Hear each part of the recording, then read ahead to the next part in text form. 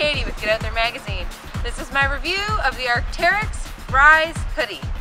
This jacket I'm wearing is a size small. Typically, I would wear a medium.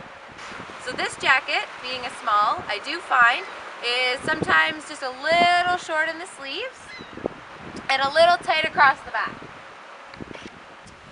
But the small fits perfectly in the length. So I would say that this jacket does fit true to size, because if this jacket was a medium, none of those things would be a problem.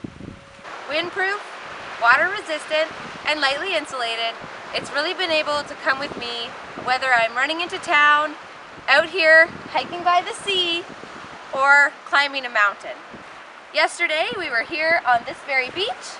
We were hiking, picking mussels, and it started to pour rain. And the jacket did bead, although over the long term, it did start to soak through. So this jacket is water resistant, not waterproof. I love that this jacket's pockets are nice and high. This is easy for me to get at when I'm wearing my backpack, and just generally is the comfortable place that I like to have my pockets. You can see the pockets come from about here right up to here. So there's lots of room for things like your smartphone. So inside the jacket, you can see that there's this really lightweight insulation layer. This looks like nothing. And at first, I didn't think this jacket would be very warm. But after wearing it for a few weeks, and in about 3 to 5 degree temperatures, this jacket has proven to be very comfortable. It's just enough to hold your body heat, and because the shell on the outside is a bit windproof, it helps keep you warm. I love this hood. It's awesome. Firstly,